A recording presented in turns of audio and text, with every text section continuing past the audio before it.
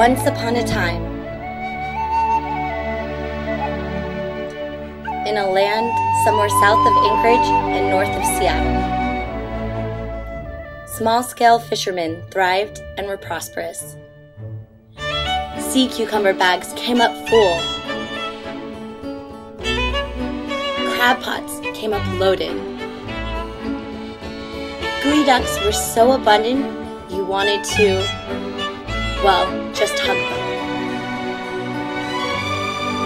Fishermen were beside themselves with happiness.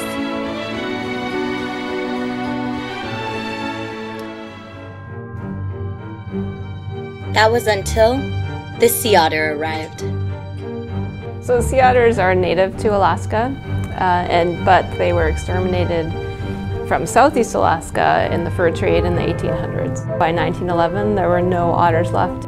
Since the 1960s, when Fish and Game released about 400 sea otters to southeast Alaska, those sea otter populations have expanded greatly.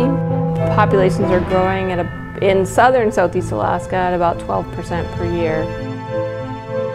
The numbers now are on the order of about 20,000 otters in all of southeast Alaska.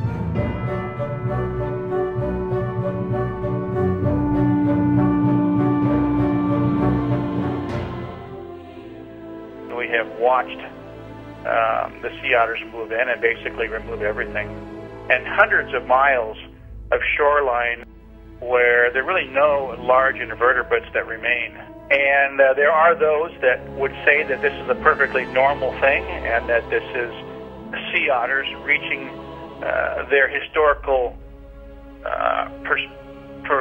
place in the whole ecosystem. And then, of course, if we simply look at the commercial fisheries aspect, the dive fisheries aspect, there are certain places in southern southeast Alaska where the commercial fisheries will be completely decimated. There will be no fisheries eventually. And I think if you were to talk to the dive industry, it's quite dire as far as the value of their fishery, the ability of their fisheries to provide a living.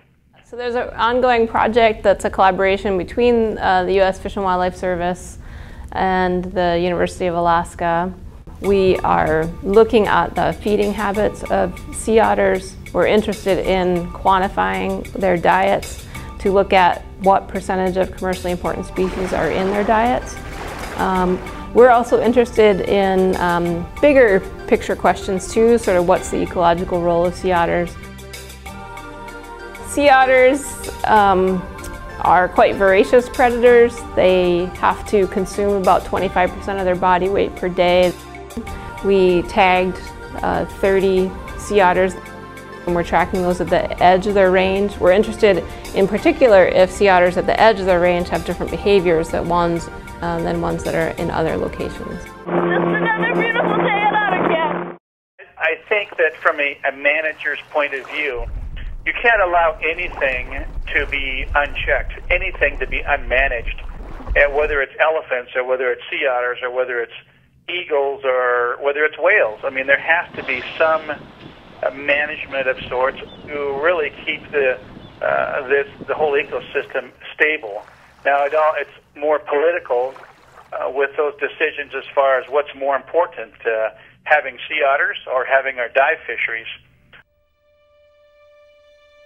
Sea otters, I think, are a great example where we need an ecosystem-based management approach because predators are a part of the system and fishing and humans are part of the system. And we need a way to incorporate both of them, for example, when managing a resource such as Dungeness crab or sea cucumbers or geoducks, something that humans and otters are both interested in. In some cases, there may not be a balance. It's not ecosystem-based management doesn't mean balance. Everybody gets a piece, but it means that you take all the pressures and take them into account when managing the system as a whole.